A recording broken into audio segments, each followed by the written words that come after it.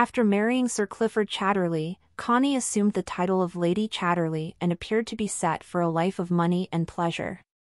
But as Clifford returns from the First World War with wounds that have rendered him unable to walk, this idealistic relationship slowly turns into an imprisonment. When she first encounters and falls in love with Oliver Mellors, the estate's gamekeeper, she experiences a sensuous and sexual awakening as a result of their private liaisons. However, when word of their relationship spreads within the community, Connie is forced to make a crucial choice, to go against her heart or to stay with her husband and conform to Edwardian society's expectations. Before we begin, we kindly ask that you like and comment on the video since this will allow us to expand our niche. Thank you.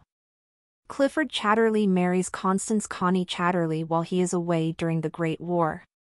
Due to a war injury, Clifford is paralyzed below the waist when he gets back to England. The two relocate to Tavershall, a region with active coal mines that is close to the Chatterley estate of Ragby. Those who attended Clifford's former school now congregate in Ragby, where they frequently spend the evenings chatting. By typing out Clifford's stories and serving as a sounding board, Connie assists Clifford in learning to write. Connie initially seems happy with their relationship and thinks they have a close connection. She eventually becomes restless and starts to question the purpose of everything. She has an affair with one of the young visitors, Michaelis, because she feels like something is lacking from her life with Clifford. She can have orgasms on her own, but Michaelis is unable to please her during sex. Michaelis doesn't mind because he is so happy with how kind she is to him. When he visits, they share a bed, and occasionally they meet in London. Clifford explains to Connie one day that he would like a kid so that he may pass Ragby down to the next generation and keep it as a part of Old England. He says he would not mind if she became pregnant through a different relationship.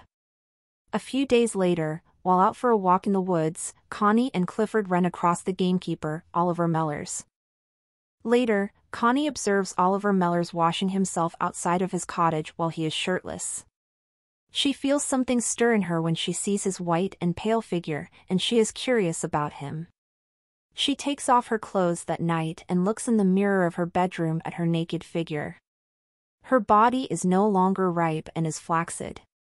She sobs herself to sleep and gets angrier and angrier with Clifford.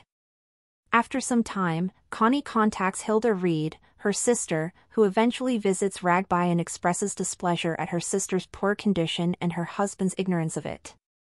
Connie is taken to a doctor by Hilda in London, who informs her that she is well but that she is stressed out and has to do something fun to get better.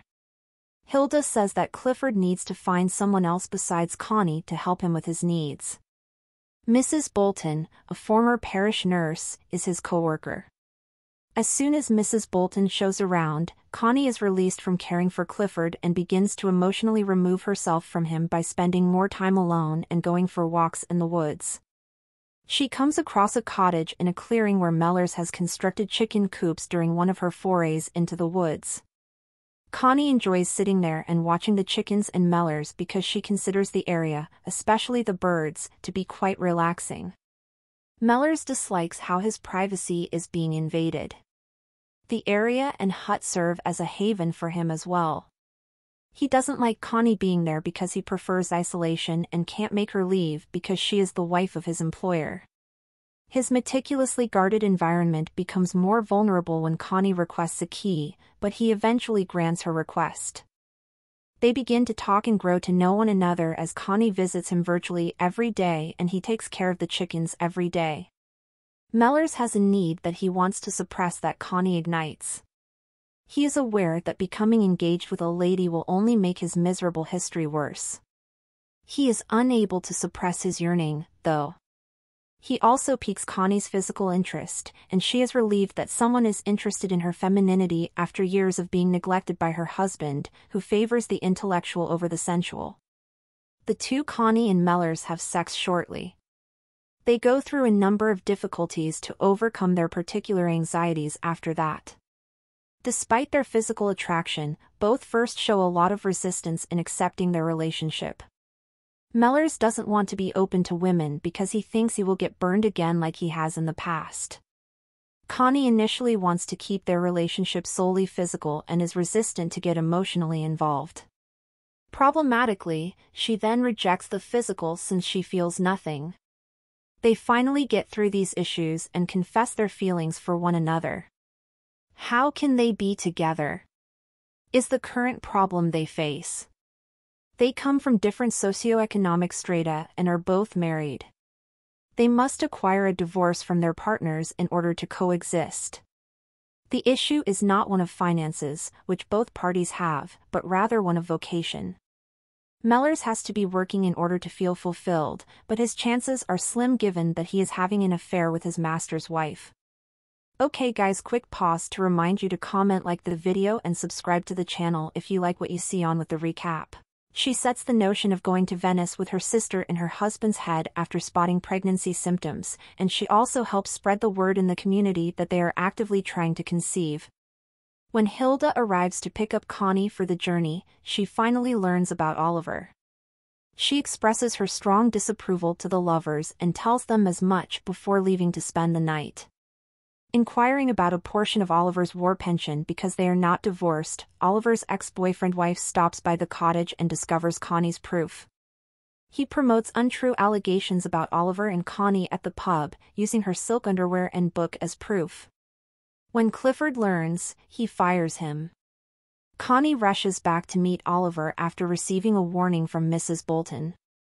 Connie returns to the manor after Oliver promises they will get back together as soon as they can. She tells Clifford that she left because of his lack of affection. Connie informs him that she is expecting a child with Oliver, but he says he would never grant her a divorce as she departs for London and Venice. Mrs. Bolton pledges to inform people that Connie is looking for Oliver. They stay in Venice for a few months before growing weary of its intimacy and leaving for London. A lady who gave up her rank and fortune for their gamekeeper because she loves him has become well known throughout the UK thanks to word of mouth from pub to bar. Oliver invites Connie to join him in a letter that she receives. To live simply with him in the country, she travels approximately 2,000 kilometers north in her car.